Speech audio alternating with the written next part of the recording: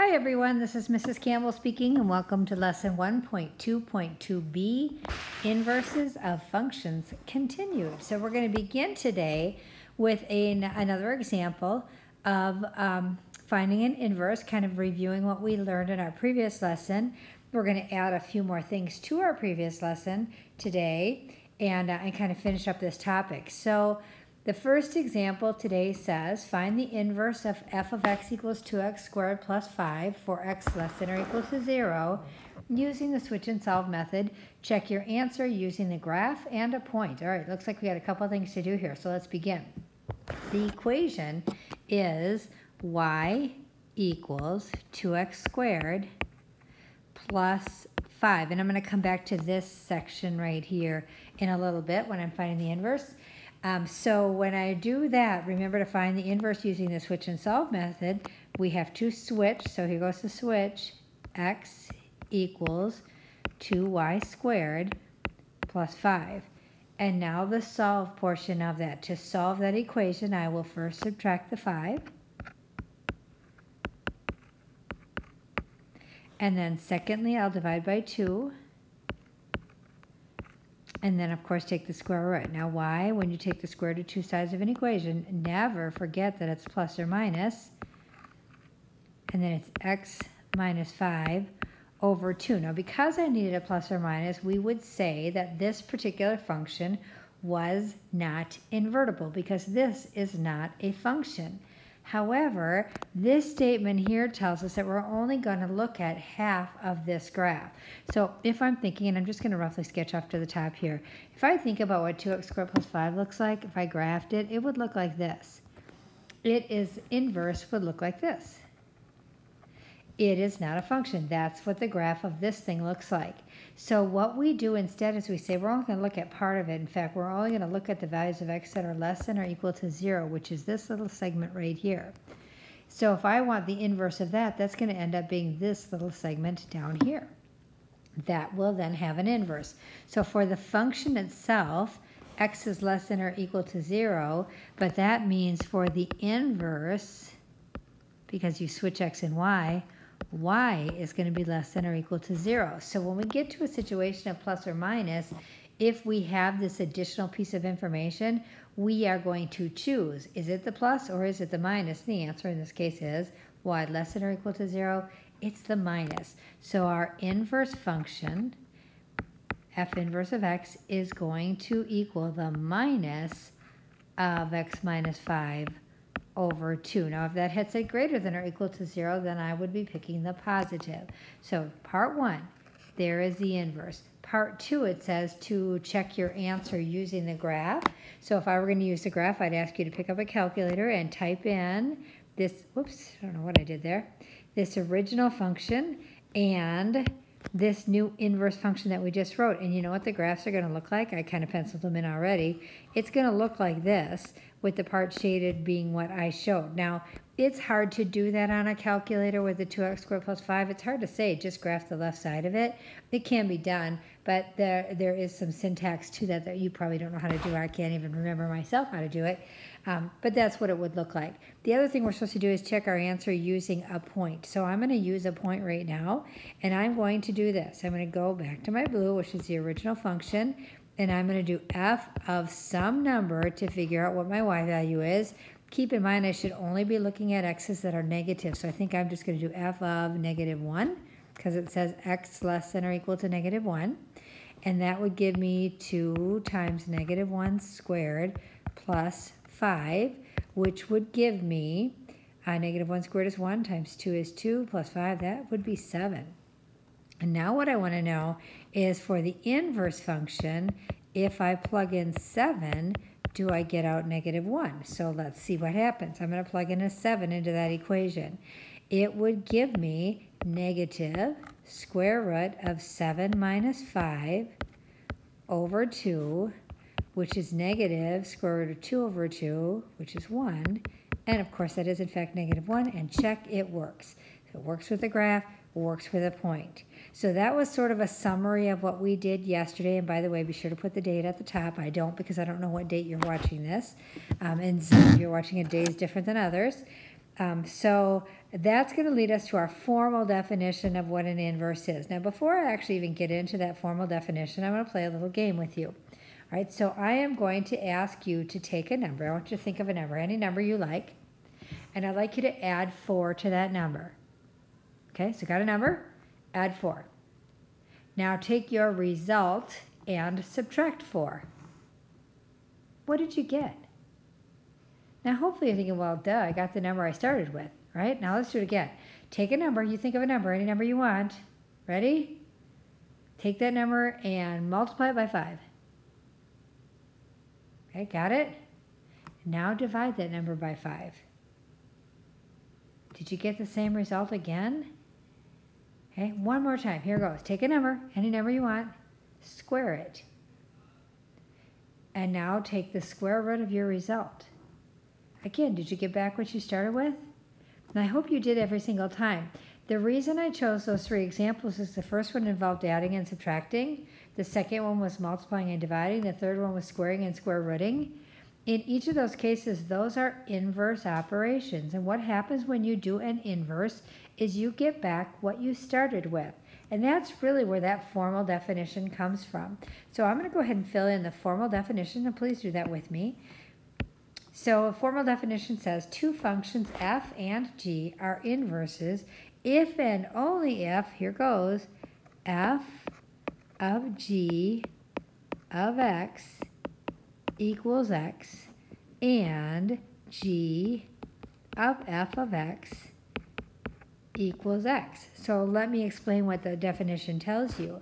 So say that in the example I just gave you, I said adding 4 and then subtracting 4. Say the function g is the function that adds 4, and then f is the function that subtracts 4. Start with any number, we'll call it x, add 4 to it, then subtract 4, you get back x. You get back with whatever you started with. That happens in both directions. Same example if I said multiply by 5 and then divide by 5. So g is the function that multiplies by 5 and f is the function that divides by 5. When you do one and then you undo it and then you get back your original thing, which we called x. That's what it means to be inverses. Now what you're going to notice here is that what we have is the composite of 2 functions. So that's how these connect. When you do the composition of 2 functions, if you get back what you started with, in other words x, then they are inverses of each other. So in other words, if f of g of x equals x and g of f of x equals x, then they undo each other, like adding and subtracting, multiplying and dividing, squaring and square rooting, only typically functions have more to do than that. And that's what we're going to look at in our next lesson. So it says here for the next questions, use composition, that is this and this, to decide if the following pairs of functions are inverses. So when I look at problem number 1, I see a multiplication by 3 and an addition of 5. In part 2, or g of x, the other function, I see a division by 3 with the 3's in the bottom and a subtraction of 5. It's actually 5/3. It kind of feels like they might be inverses, but I'm not 100% certain, so I am, of course, going to check. So here's what we're going to do. Now, we're going to show that they are inverses. To decide if they are inverses, we're going to show lots of work here, and I'll be expecting to see all of that work. So here goes. I'm going to write f of g of x. In other words, I'm going to do that. So this is that first thing that I have written right here. I'm going to do this thing. I'm going to show all my work and see if I get x when I do. So here goes. F of g of x is the same as f of 1/3 x minus 5/3. And then I'm going to go to the function f and I'm going to plug that in for x. Well, the function f says take 3, multiply it by whatever you're going to put in. We're going to put in 1/3 x minus 5/3, and then we're going to add 5 to it. And then we're going to clean it up. And you got to show all the work for cleaning it up. So I'm going to distribute the 3. That'll be the first thing I do. 3 times 1/3 is 1, so that will give me 1x. 3 times negative 5/3 is minus 5. Then there's a plus 5. These, of course, zero out, and we get back x. So going back to the definition here, does it satisfy this definition? And the answer is yes, it does. F of g of x is x. However, as you know, with composition of functions, the order matters, right? So just because f of g of x is x does not guarantee that g of f of x is x. So I have to do that one too. So two things to do. Thing two, g of f of x. Here goes. G of f of x is equal to 3x plus 5. And then I'm going to go to the function g, and I'm going to say 1/3 times 3x plus 5 minus 5/3. And like in the last one, I'm going to distribute. So 1/3 times 3, that's 1. So we'll be left with 1x. Plus 1/3 times 5 is 5/3. And then there's minus 5/3. And those are going to zero out. That's going to leave us with x. So are they inverses? And the answer is yes, they are. Now I will be asking you to show me the work. Now what I'm going to ask you to tell me, and this is really important, so please listen carefully. It is really important to me that you, first of all, tell me what you're going to do. That's what this statement is right here. Tell me what you're going to do, and then do it. If you are one of those people that wants to skip steps, the only step I'll allow you to skip is this one right here. Okay, you can skip that one if you can do that in your head, but you do need to show me this one, and this one. You may not skip this. This is you telling me what you're going to do. This is you're doing it. This is you telling me what you're going to do. This is you're doing it. That's necessary. So please make sure you're showing me those steps. All right, we're going to go ahead and do some more examples, some more practice with that. Just a second and look at that definition. It says the word and right here, and the word and means both things have to be true. Let's take a look at example number 2. In example number 2, boy, they don't look like they're inverses, and the reason I say that is because we have a multiplication by a half and a multiplication by 4 for the inverse, an adding of 3 and an adding of 6 for the inverse. So my gut is that they are not going to be inverses, but we're going to show that they're not inverses. So how do we do that? Well, let's first write down what we're going to do. We're going to do this, f of g of x. And then we're going to do it. That is f of g of x is 4x plus 6. Then we're going to go to the function called f, and we're going to do 1/2 times whatever we replace with x for x. That's 4x plus 6. And then at the end, an adding of 3. That will give us half of 4x is 2x, half of 6 is 3. Oh, then we got another 3, and we end up with 2x plus 6. This is the composite function. If they are inverses, the composite function will always result in x because the two functions then would undo each other. Did we get an x here? We did not. Is it necessary for us to do the g of f of x? The answer is no. And the reason it's no, if I go back, so if one of them is not true, I don't even care about the other one. These are not inverses, for sure. All right, let's go on to our example number 3. In example number 3, boy, just I'm going to glance at it and see if I have any kind of inkling for it. For example, this one is a squaring, the other one is a square root. This has a times 5, this has a divided by 5. This has a subtraction of 7, this has an addition of 7. My instinct is that yes, they are going to be inverses, but I will tell you that just because you have all of those things present does not mean that they're inverses, because the order in which you do them also matters. So for example, if you had divided 5 at the end, maybe that would change things. So just kind of keep that in mind. I also want you to note, although we don't really have to pay great attention to it, this thing right here, x greater than or equal to 0, means that I'm only going to get half this parabola. Without that, the function is not, or the inverse is, it's not invertible. So this is greater than or equal to 0, and this is positive, so I think we're going to be okay there. Okay, so keep that in mind. It's there because it has to be. We don't really have to even look at it, though, in this type of problem. So what am I going to do? I'm going to do f of g of x. What do I get when I do that? I get f of the square root of x plus 7 over 5. And then I go to the function f, and I say, well, that's 5. Then I encounter an x, which is going to be the square root of x plus 7 over 5. And it's going to get squared. And then I'm going to subtract 7. Now I kind of hope that it's all going to go away and give me what I want and all of that. But before you can actually show that, you do have to show me that in steps so that I know that you know the order of operations. The first thing that has to do is it has to get squared. Now squaring a square root just makes that all go away. That's awesome. And then what's going to happen next? The 5s are going to go away. That's awesome. Multiplication and division come next, leaving us with x plus 7 minus 7. And then order of operations, those go away. And we're left with just x. So check, we got what we needed there. You do need to show me that many steps. You can't just do it in your head. When you're trying to demonstrate or show somebody work, you have to show all of the work. Now, not enough, of course.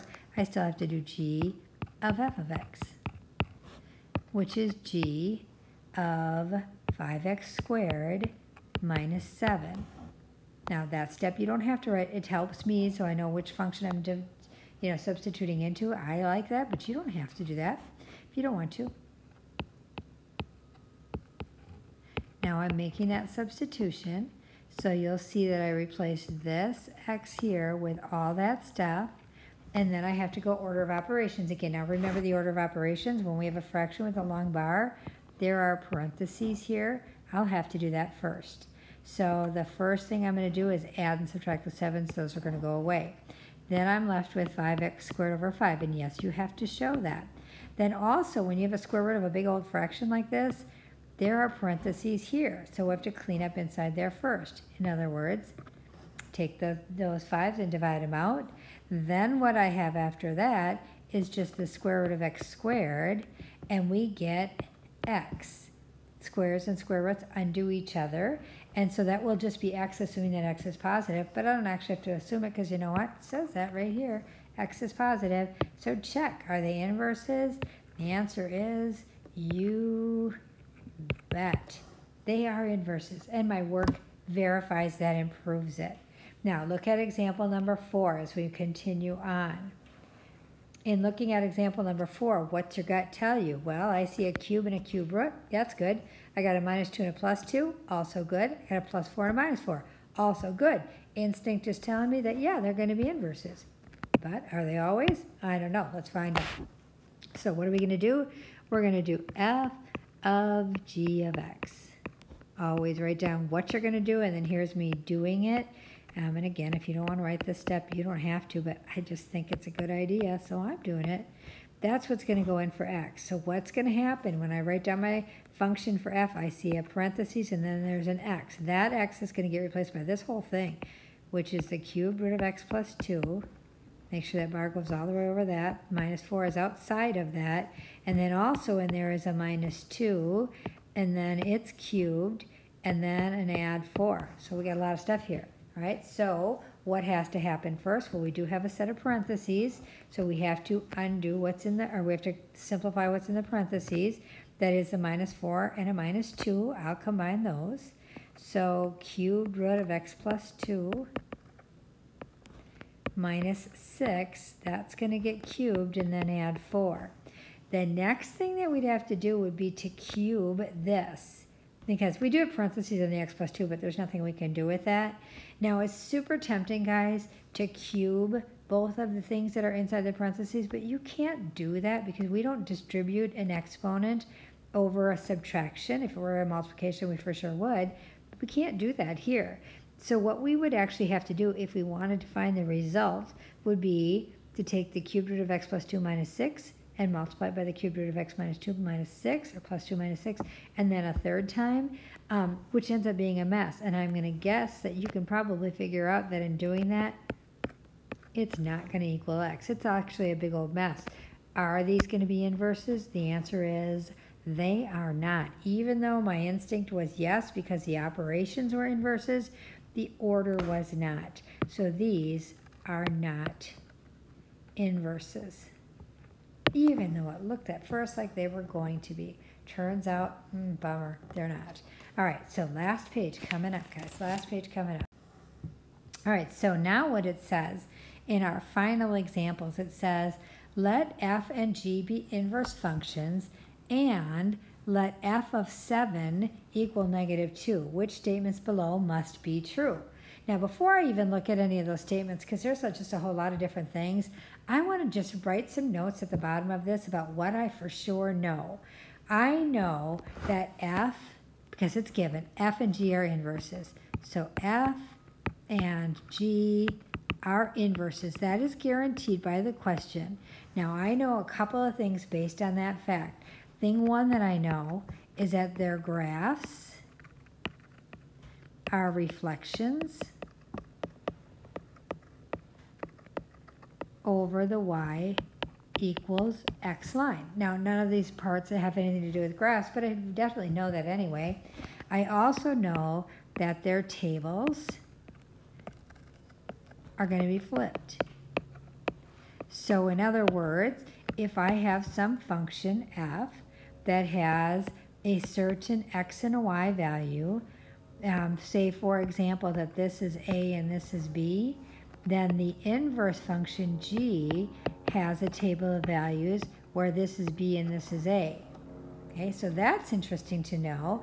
And I'm given some question up top. So that's going to lead me to say this. In the original problem, we're told that f of 7 equals negative 2. What that means is that 7, negative 2 is on f, right? So what's on g? Well, if we know that, and we know that they flip, then we know that negative 2, 7 is on g. That's kind of nice. Okay, so we know that too. That also means that g of negative 2 equals 7.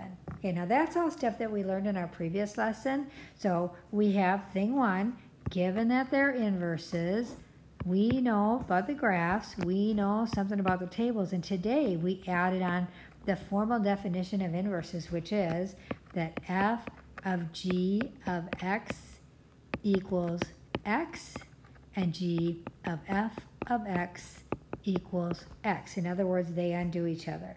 All right, let's take all that together, guys, and see where we come up with when we start to look at these 9 different choices about what is true and what is not, because the statement says which statements must be true.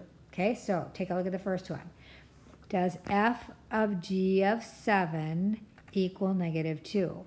Now, to illustrate whether this is true or not, I want to come back down to this statement right here. It says they're inverses, so we know that f of g of x has to equal x, which means they undo each other. So what would f of g of 7 have to equal? It would have to equal 7. It can't equal negative 2. That is not a true statement. Cross it off. All right, what about the next one? G of negative 2 equals 7. Well, we said that already, right here. G of negative 2 equals 7. That's because we know that the inverse is going to reverse those points. That was from our previous lesson. So is that going to be true? Answer, yes it is. So that's going to be true. I'm going to circle it. C, G of 7 equals 1/7. We don't know anything about G of 7, for example, but we certainly can't assume that to be true. The reason it's a choice is because some people think that inverse means reciprocal. It does not. It does not. So we don't know that to be true. We're just going to cross it off because it's what must be true. Letter D says f and g can't be inverses because 7 is not equal to negative 2. That's just a ridiculous statement. We already know they're inverses. That was a given statement, so we can cross that one off. Letter E, f of g of 7 equals 7. To answer that, I'm going to come back down to this statement right here. F of g of x equals x means no matter what you put in, you're going to get back out. So this has to be true for any value of x, including the number 7. F of g of 7 is 7, so that is absolutely correct. Next one says g of f of negative 2 equals 7. Again, if I come back to this statement here, whatever you start with, you have to end up with, because functions undo each other. So if g and f are inverses, then g undoes f, so you should get back negative 2. And in this one, we don't. Not true, or not necessarily true. In letter G, we do, because G, you input a 14, you apply the function G, you apply the function f to the result, you get back what you started with. That's what it means to be inverses. That one's going to be true. And then, of course, this is the formal definition. And finally, this, because their inverse is going to equal x. This, because their inverse is going to equal x. If they both equal x, they're certainly equal to each other. That is true as well. All comes from those 3 facts that we have about inverses, that their graphs are reflection, we didn't even use that, the tables are flipped, and that the functions undo each other. All right, that takes us to the end of this lesson. So good luck with the homework, and we'll talk to you soon.